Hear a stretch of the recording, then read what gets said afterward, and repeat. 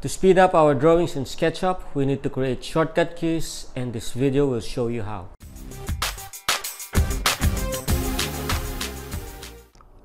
Let's start right away.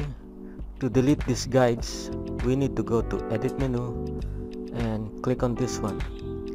But there's a faster way to do this, and that is by creating shortcut keys.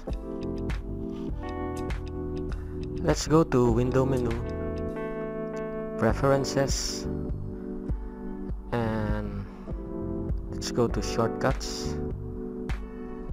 Let's select a function or a command.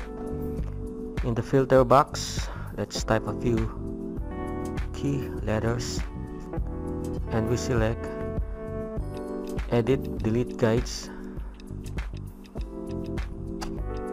Let's type D,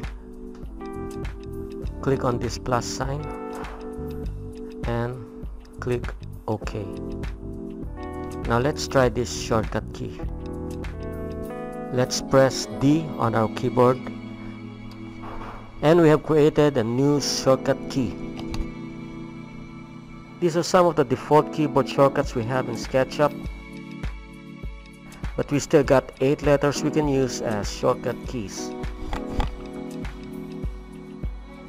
I'm going to use these letters to create shortcut keys for the hide and unhide functions.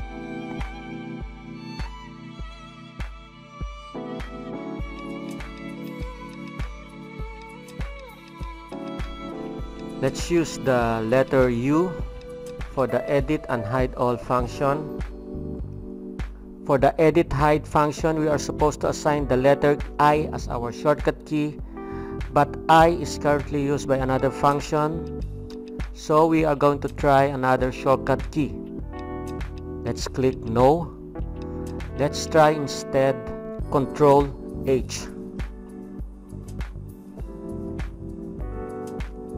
Now let's select some objects and press Control H.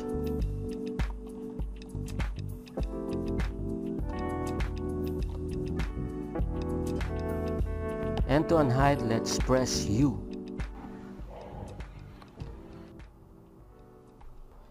I always use groups and solid tools to modify my objects, so I created shortcut keys for this one.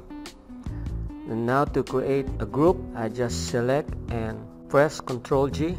To create a single solid out of these two solid objects, I pre-select these objects and press Ctrl U.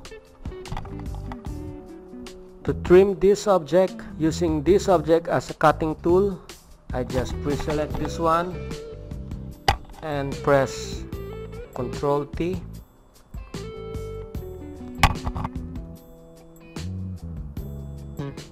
And to use this function, the subtract function from the solid tools, I just pre-select these two objects, the first object being the cutting tool, and I just press Shift S. Thank you guys for watching. Again, if you're new to this channel and you want to learn more about VRAY and Sketchup, start right now by subscribing. Click that bell so you won't miss any upcoming uploads. This is Sting. See you guys next time.